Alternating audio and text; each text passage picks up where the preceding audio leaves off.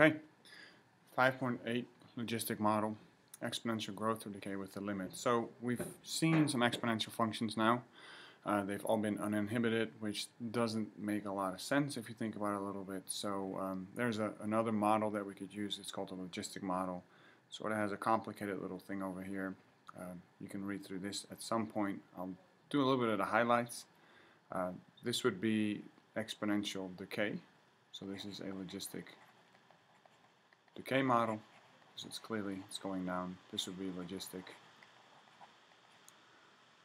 growth model, and what you notice is that they have an asymptote. Well, technically there are two asymptotes. The asymptote at the bottom is the x-axis. We also have an asymptote over here.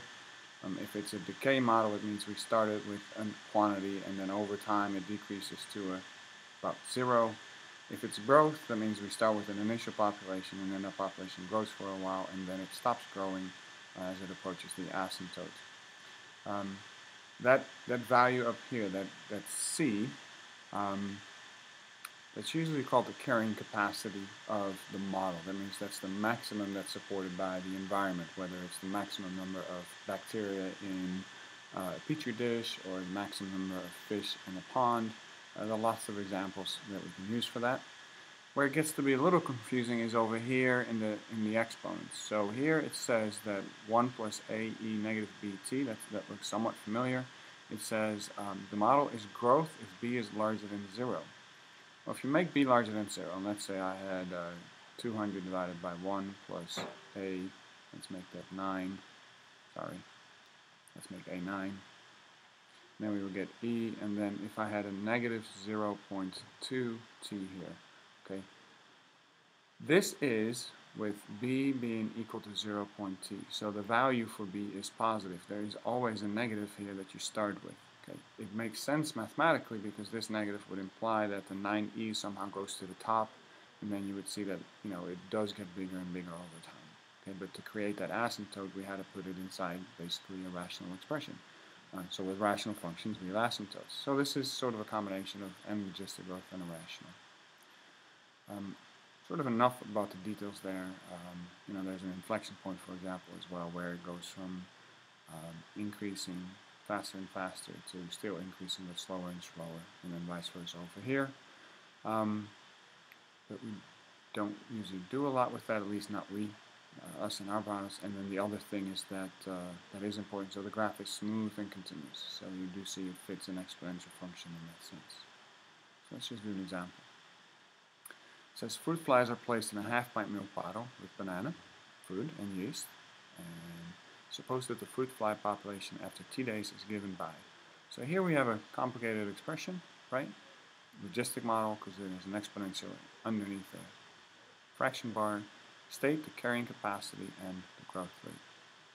Well, if you don't know what the carrying capacity is, then you could figure it out.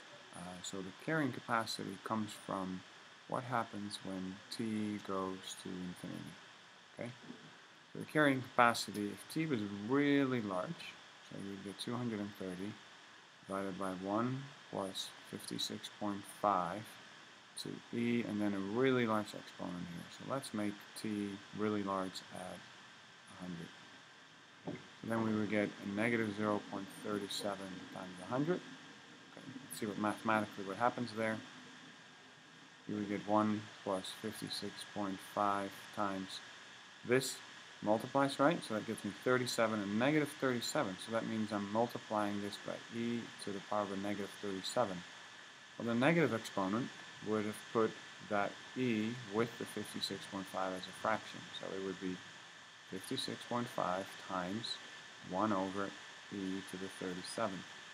And then the last thing would be to sort of figure out, well, what do you think 56.5, don't write this down, or maybe on the side there for you, and we'll erase this in a minute. What do you think this would be worth?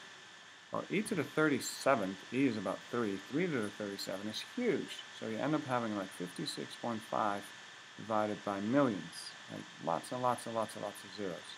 That's basically 0. So you end up with a 0 here if you make T really large. So you end up with 230. The carrying capacity was the 230 that was on the top. I think that it would be easier if you have that memorized a little bit, because then you wouldn't have to do a whole lot for that part of the question. So state the carrying capacity. So A, the carrying capacity is 230. The growth rate is the number that is used for the exponent. So the growth rate is 0.37. That is your growth rate.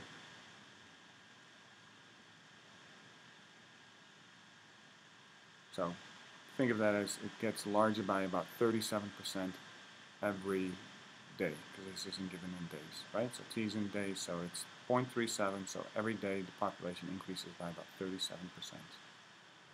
Determine the initial population. Initial population is when time is equal to 0. So that is actually just, sort of an evaluation. So we get 230. This will be a calculator problem. Hopefully you figure that out. So what's negative 30.37 times 0? So that's just 0, right?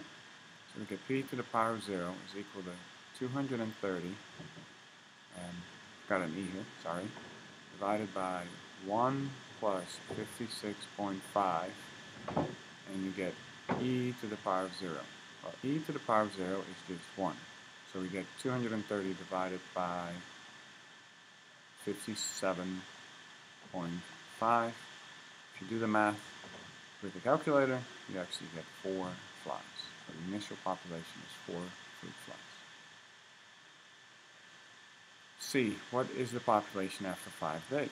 So P5 would be when you use a 5 as an exponent inside the equation. So 1 plus 56.5 e to the exponent of negative 0.37 times 5. Okay.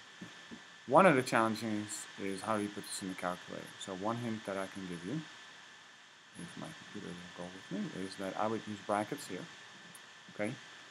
So that you're dividing 230 not just by 1, but by 1 plus whatever this ends up being. And then here on your calculator, you might need a double set of brackets as well. So it would look probably more like this on most of you guys' calculators. 1 plus 56.5, and then times e, so you can use the times button there, e to the power of, now we use a bracket here, negative 0.37 times 5. Okay, close that bracket. So those are all done, and then close that final bracket over here. So it should look something like that. If you plug that in your calculator, hopefully you get an answer that looks like 23 flies. Okay. Forgot to write down what the decimal answer was. You need to either round up or down here. You can't have part of the fly, so it is just custom here to sort of round up or down and give a whole number. How long before the population reaches 250? Change that, so I don't have the answer for that yet. Okay, so D would be how long before we get 250. So 250 is what I have over here, right? Make sure I have, yep. So we would be 230 over here, and then you'd get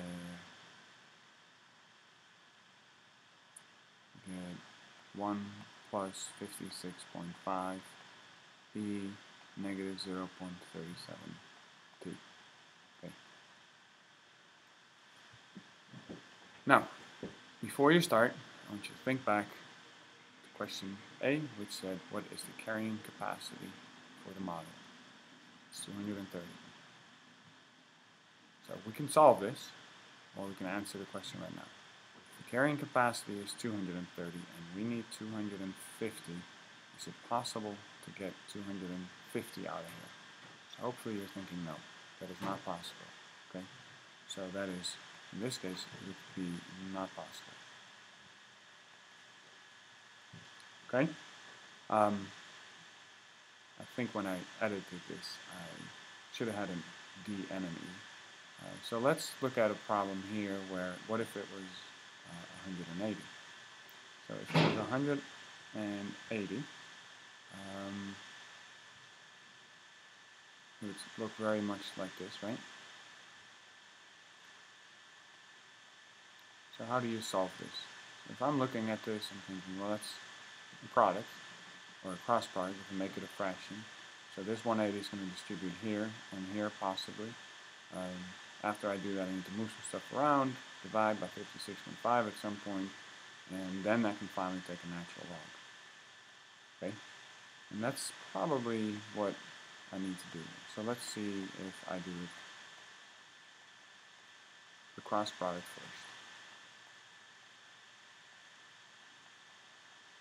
Okay, so I can actually divide by 180 here, so I don't have to divide twice. Multiply and then divide.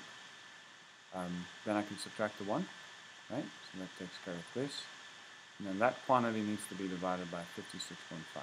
So e to the negative 0.37t will be 230 divided by 180 minus 1, all divided by 56.5. To get the exponent down, you need to take a natural log on both sides. So then you get the natural log of 230 divided by 180 minus 1 divided by 56.5, and that would be a negative 0.37t, and then you divide this mess by a negative 0.37. If you solve this, you should get a time that is close to 14.4 days. I'm going to leave that up to you. If you struggle with that, that is something you need to work on a couple times, and I'll help in class. If you come see me, then we can figure out how to use the calculator on that. Okay, thank you.